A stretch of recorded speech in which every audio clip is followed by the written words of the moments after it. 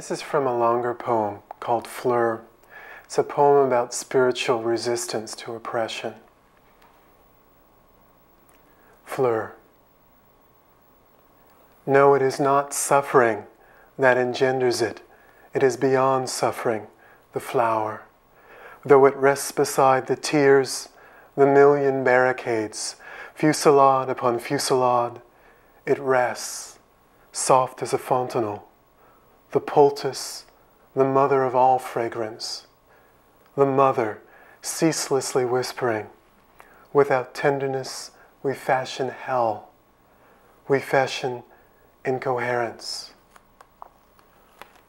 Oh, once during the war, there was a boy, bewildered, deaf from birth, unable to comprehend the men in dark uniforms barking, "Jew, Jew, get down on your knees," so that his father had to coax him to touch the paving with his mouth, to take part in the wretched street cleaning.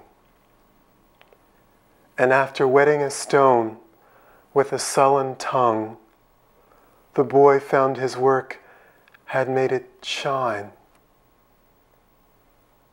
Then ridicule and bullying hatred, then indignity gave way to something rapt, gave way to sheer accomplishment. Undaunted, he found a tiny flower shape set deep into the stone.